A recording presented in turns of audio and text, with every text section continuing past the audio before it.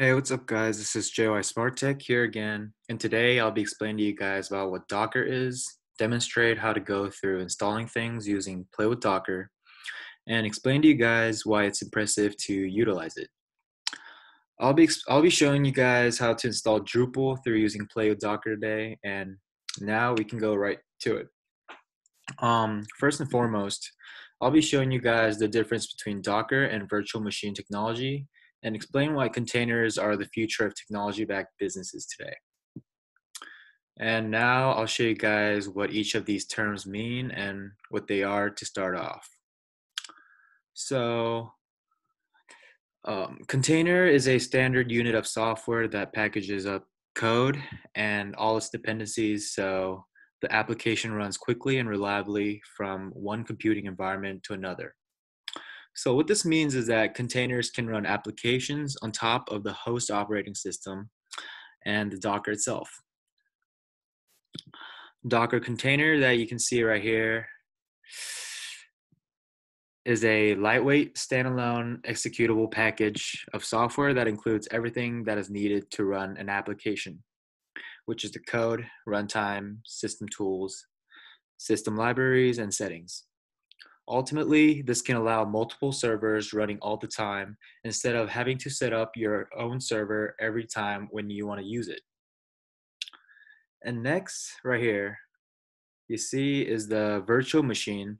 And this is an abstraction of physical hardware turning one server into many servers. The hypervisor right here allows multiple virtual machines to run on a single machine, and each virtual machine include a full copy of the operating system. And the reason why containers are the future of the technology-backed businesses are because of its efficiency in the process. Ultimately, containers can allow multiple servers running all the time instead of having to set up your server every time that you want to use it. And moving on, I'll show you guys an example of installing Drupal through Play with Docker. This is the Play with Docker right here. And if you click Start, this is a system where you can play around interactively. And if you see right here, you can see that the containers are temporary for 4 hours and it'll be automatically deleted when it expires. Now we're going to create a new instance and go ahead and install Drupal. First, if you see right here, you can see that we have all the codes and commands that are necessary to set up the Drupal. And we're going to copy this command in the new instance console.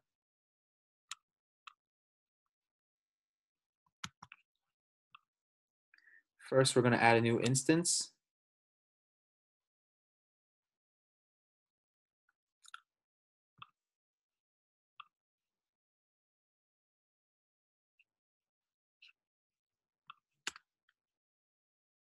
And we're going to put the copied command right here. And next, we're going to use the lsla command to verify that I'm in the correct directory.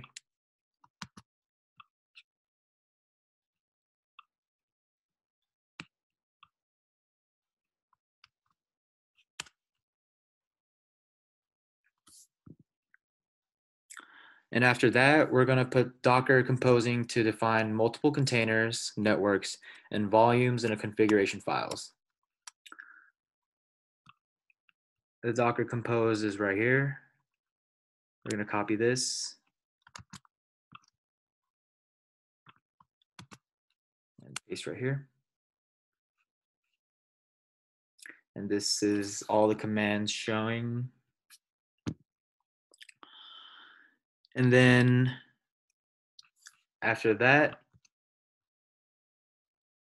we are going to use the Docker compose up command, which it will allow to download both the Drupal and Postgres images to my server. So if we go ahead and do that right here, it's extracting and downloading all the things right here, and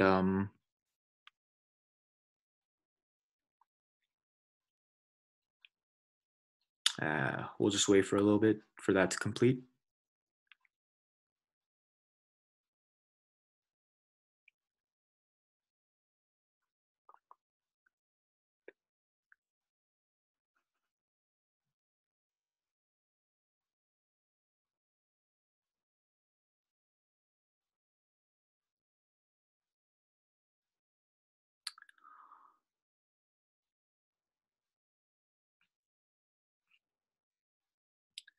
This shows all the Postgres right here. And after that, to open the Drupal container in the browser, we'll click on the 80 button here. And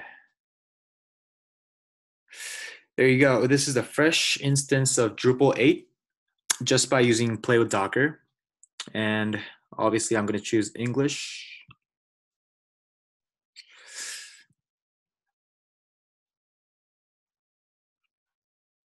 I will put it as standard.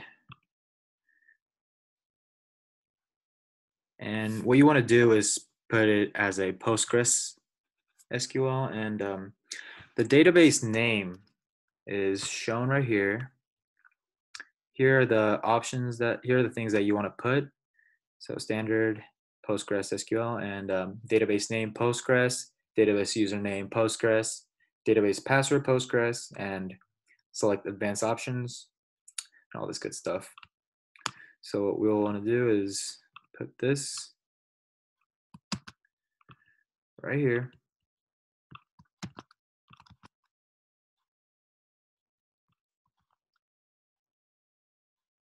I think the password was Postgres also, yeah. And go into advanced options. The host will also be named Postgres. And port number is 5432. And if we go ahead and save and continue,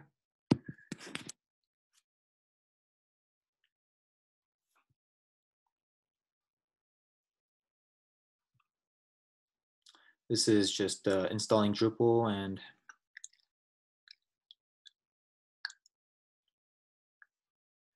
we can wait for a little bit until this finishes.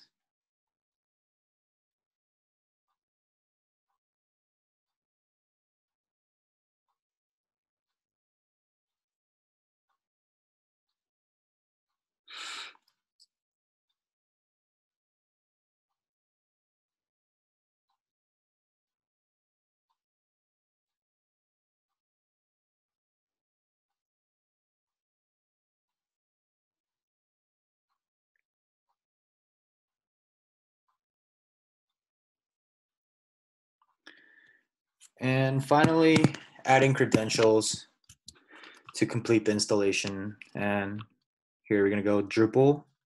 Inside email address, I'm just going to put my the one that I'm using for class, which is JOI Smart Tech. Username is JOI Smart Tech. Password 1234, just because it's going to be automatically deleted in 4 hours or when I log out.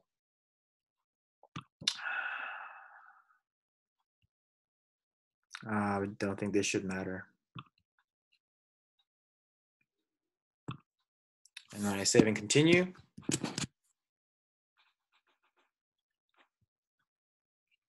Here you go. This is what it looks like to create a Drupal site by using a Play with Docker playground. And this was a basic walkthrough of what Docker is and demonstrating how to go through installing things using Play with Docker, the difference between that and the virtual machine, and why it is very useful to use it. Thank you for watching, and remember to like the video and subscribe to JY Smart Tech. Thank you.